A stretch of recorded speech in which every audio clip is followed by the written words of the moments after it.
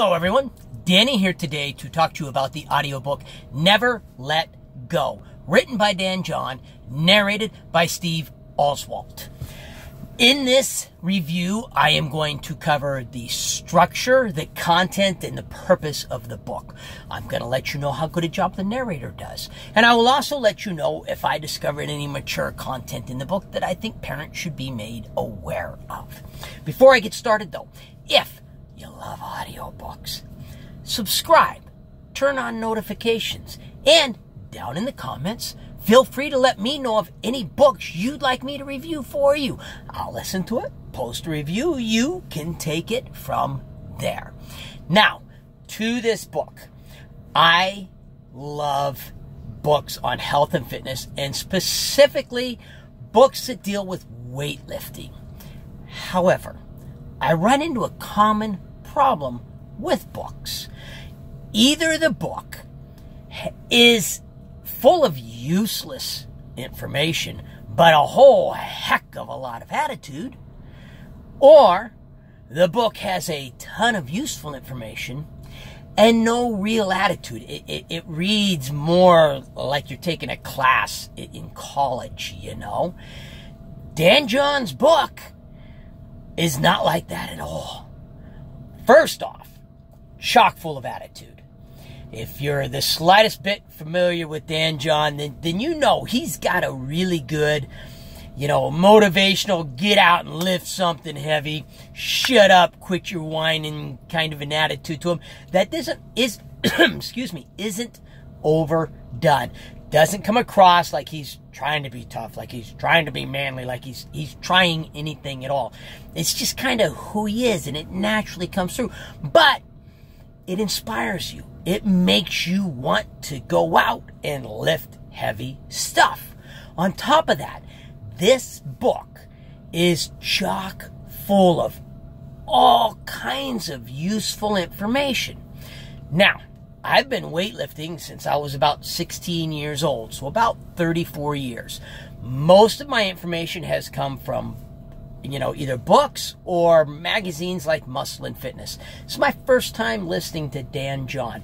Dan John is a Highlands game athlete, a powerlifting athlete, an Olympic lifting athlete. He coaches, he throws the discus, and he's also a college professor. He refers to a lot of things in the book that I actually had to go Google. I've never heard of doing a power curl. What in the world is a power curl? Well, I had to go Google power curl to figure out what power curling is. There's several things that he talks about, and a whole lot of stuff that I'm going to incorporate and try out and do like he says. Give it a try for a couple of months and then measure the effect that it has on my personal training. This is not a book for someone who just wants to go spend a half an hour having a little bit of fun in the gym. This is a book for someone who really wants to improve and really wants to get better and is looking for someone who will teach them how and who will motivate them. It's comprised of articles that he has written, followed by one chapter will be an article that was written sometime in the past. One chapter may be a chapter that was written specifically for the book. He kind of incorporates, and you never know which it's going to be unless in the chapter he's referencing a prior chapter that was actually an article. That's when you go, oh, some of these are articles. Each chapter has a distinct and direct purpose and teaching element to it, but at the same time, because of the way it's put together, it has a kind of rambling feel to it, and I don't mean that in a bad way. I mean that in a very good way. It leaves you going, okay, what's the next chapter going to be about? I got to listen to the next chapter. This is actually a book that I sat down and listened to from beginning all the way to end. I just started driving and, I'm going to keep listening. I'm enjoying this too much. I'm learning too much from this book. He covers items such as a proper warm-up. I mean, I'm totally revamping the way I do my warm-ups based on his teachings in this book. That's one of the plans that I have to really dramatically change. Proper lifting techniques, sets, reps, nutrition, attitude, goal setting.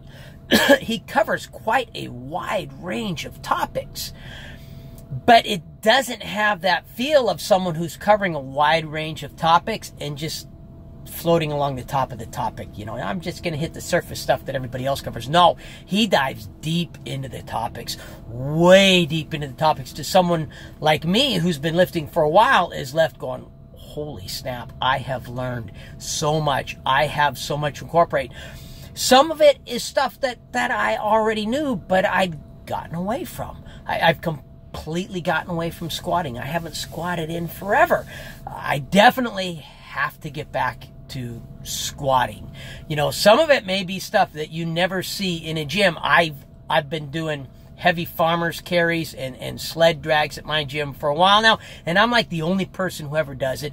And I always have people asking me, what in the world are you doing? What in the world is the purpose behind it? Now, thanks to his book, when people ask me that, I don't have to try to explain the benefits that you get from it. I can go, wow, listen to this book. Dan John says to do it, so I'm doing it. Because that's what he says to do, is get yourself a coach. Let the coach, you know, and then you just say, well, I'm doing this because coach says to do it. And then you don't have to, like, explain. That's one of the elements from the book. It's kind of fun. He has a dry kind of sense of humor, which fits with me. It very much fits my sense of humor. The book has a lot of humor in it. Nothing that ever made me like bust a gut laughing out loud, more like just brought a smile to my face, you know, maybe made me chuckle. There was not a bit of mature content that I can remember at all from the book.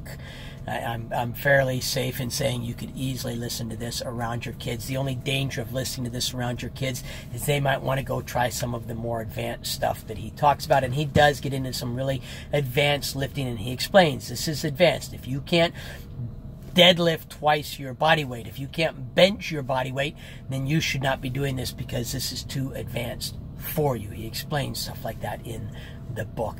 Narrator does a good job. The narrator has kind of a dry delivery that works really well with Dan John's style. Really, really well with Dan John's style of book.